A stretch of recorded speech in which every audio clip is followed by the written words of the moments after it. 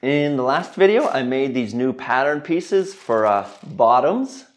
These cute schoolboy shorts that I have are my only summertime shorts. So before I go ahead and teach, as I promised, how to draft patterns, let me first actually make something out of these. So a second pair of shorts for me.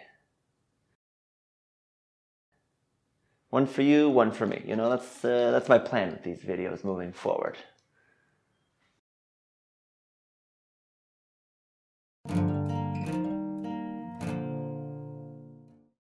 One of the steps I missed when I made this pattern was adding the easing into the back. So I'm just gonna do that now.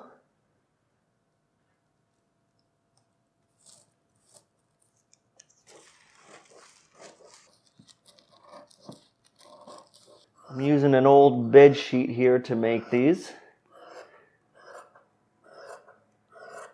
I do need this zipper from those sample pants that I made last week as well.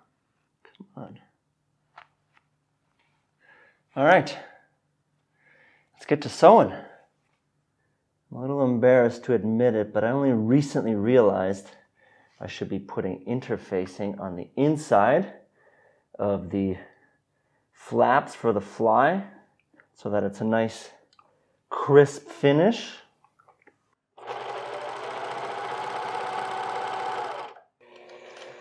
I've been quite resourceful this year because I find stores just aren't open for fabric shopping and stuff. But also, really takes the pressure off using old bed sheets to sew with, you know? Not wasting good fabrics. And it's okay if they don't turn out.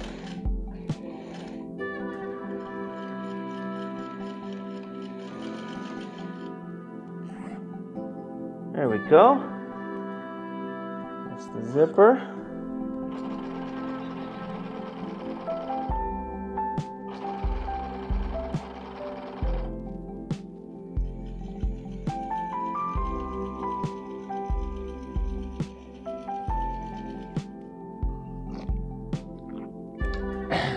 Little peppermint tea.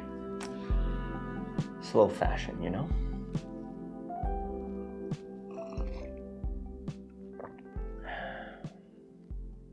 All right, back to it.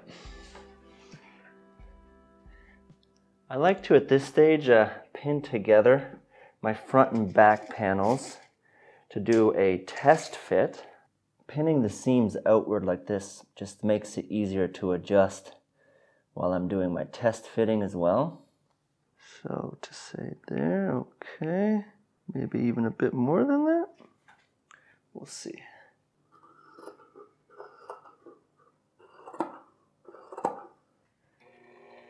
I'm putting in hidden pockets. It's been a hot minute since I've last done that, so a bit of a refresher course for me.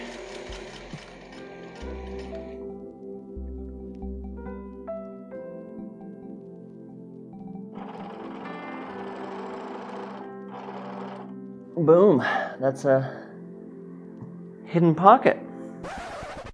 So I missed a step. Let me just undo my handiwork.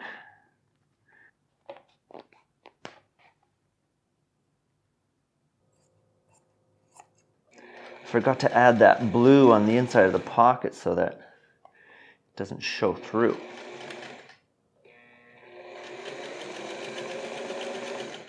All right, much better. Continuing with pockets, but this time in the back.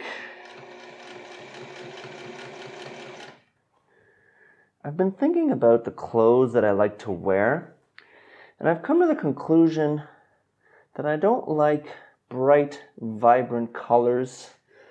I prefer black or navy blue pants. Textures are more interesting to me than bold patterns, subtlety, nuance, you know, those sorts of things. Clean, minimalist lines. A well-made classic white t-shirt I mean, does it get any better than that?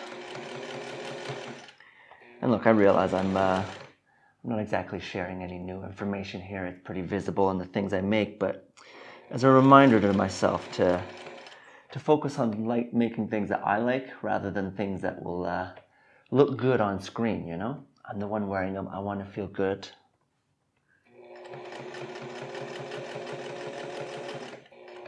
Boom, there we go. It's taken me a few years to figure out what I'm doing here with these videos and this channel. But my goal is twofold. Number one, to get really good at making the clothes that I want to wear and feel good in. And then number two, pass on a bit of that knowledge through tips and tricks and tutorials. And hopefully you get to take that and learn how to make things that you want. You know, like I said earlier, one for you, one for me. One for you, one for me.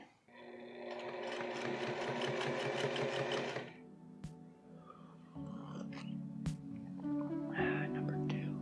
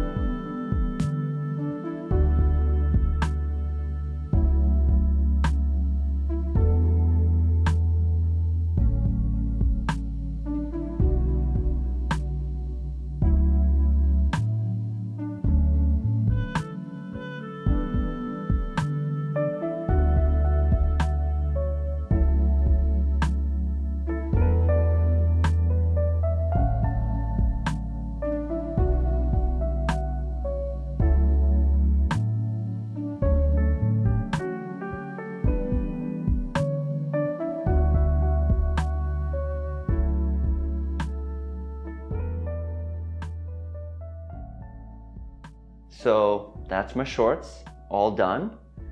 Perfectly fit into that style that I was talking about earlier. And the fabric is super comfortable to wear, very light and breezy, so for the summertime, you know. And I feel really good in them, so that's a positive thing. But most importantly, thanks for hanging out.